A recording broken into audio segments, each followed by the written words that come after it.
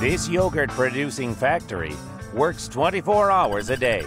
Milk comes from 14 regions of Russia. In 24 hours, the factory processes about 900 tons.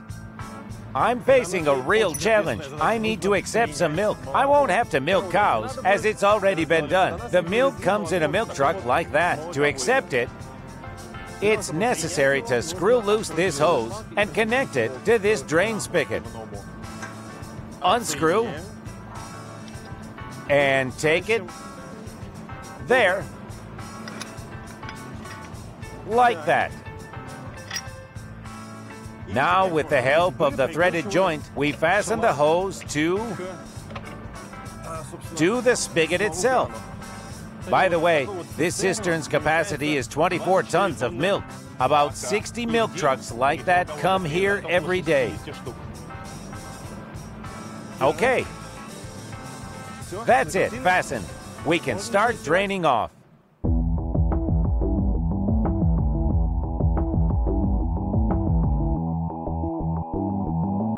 A sample is taken from every cistern and sent to the laboratory, where they check whether the milk complies with the quality standard. Specialists take a dozen tests to check quantitative content of fat and proteins, acidity, as well as harmful substances. If milk happens to be of inappropriate quality, we will not accept it, as we won't be able to make what we want from it. Such milk will be sent back to the supplier. After laboratory tests, the milk gets into tanks for unpasteurized milk. Why are such tanks necessary? That's because we don't make milk sour directly. We separate it into two fractions.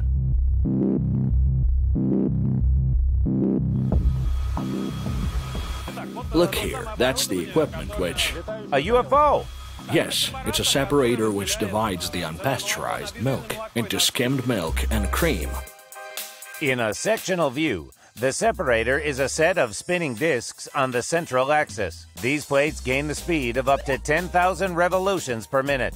The milk which gets into the machine starts spinning with the same speed. Under the action of centrifugal force and gravity, the cream, being a light fraction, moves to the center. The milk, being a heavier fraction, gathers on the edges of the drum, and then it's removed through special hoses. Is that a centrifuge? Yes, it's based on the same idea. So, all in this room, all this equipment, are those separators? Here are 3 stations. 3 stations.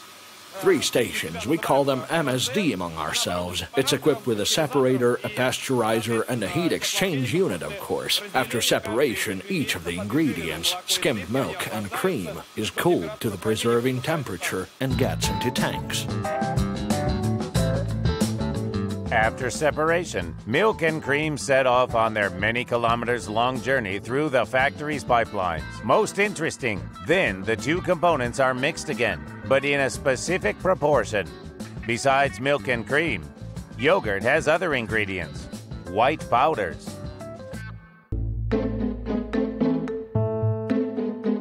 In the powder ingredient shop floor, the powders necessary for its production are added into the yogurt. Besides fresh milk, powdered milk is used as well. It is used as an additional source of protein and makes yogurt thicker as well. Special additives, stabilizers, provide for its homogeneous consistency.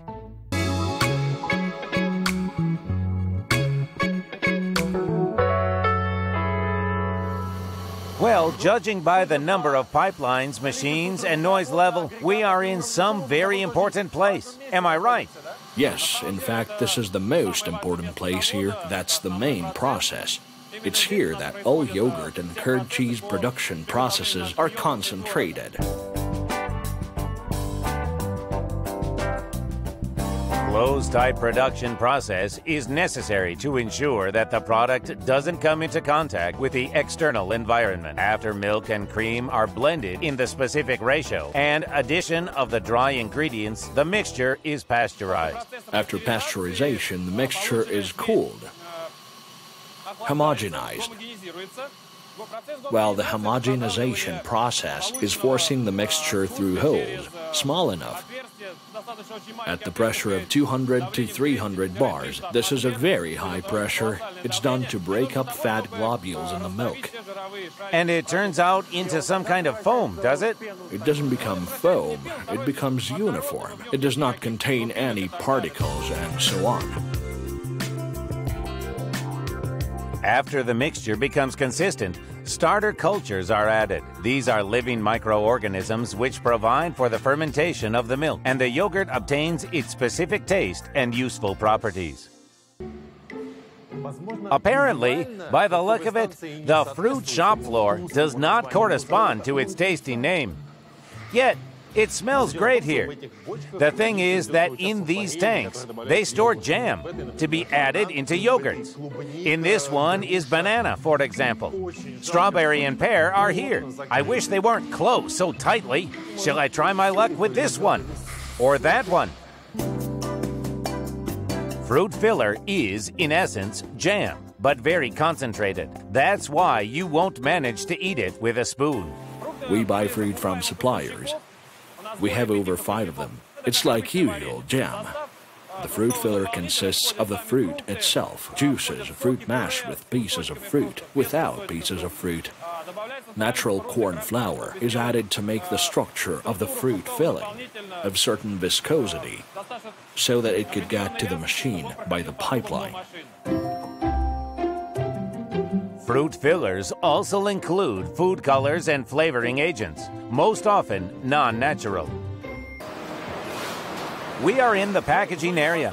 All the necessary ingredients come to such machines. Yogurt, fillers of all kinds. They are filled in plastic cups. There are 16 lines. On this line, for example, strawberry yogurt is being filled now.